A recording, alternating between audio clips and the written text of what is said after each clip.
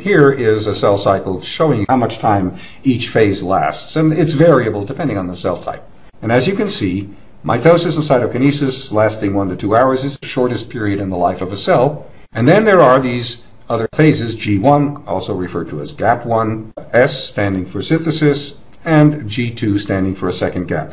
The S standing for synthesis is the time in which DNA is replicated. Unique events occur during the phases, and let's take a look. In GAP1, cells grow very rapidly. Organelles will duplicate, ribosomes will duplicate, mitochondria will duplicate. If it's a plant cell, of course, chloroplasts will duplicate, lysosomes. In other words, if you're going to grow a cell, you have to have in a larger cell proportionally as many components as you would in a smaller cell.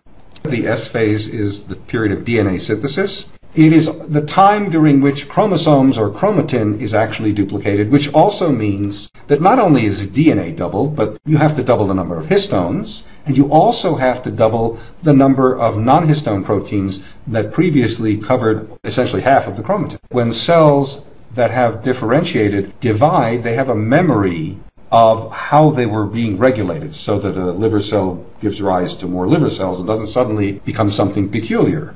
It is during the S phase that the appropriate proteins that are necessary to control gene expression are being made. In other words, the histone proteins and the non-histone proteins, which include transcription factors that control how a cell behaves.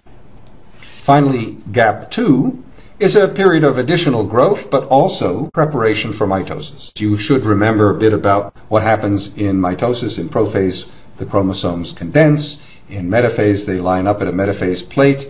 Between prophase and metaphase, a spindle fiber has formed. So in GAP2, you might expect that the cell will begin to synthesize alpha and beta tubulins. If a cell is about to do something that requires microtubules, it should make more of them, shouldn't it? So in GAP2, you might get microtubule growth. You will get the synthesis of proteins that form the kinetochore. You will get synthesis of proteins responsible for condensing chromatin into chromosomes. Name the process that characterizes a given stage, and the previous stage is going to be getting ready for that. That's, in summary, the events that occur in the different phases of the cell cycle.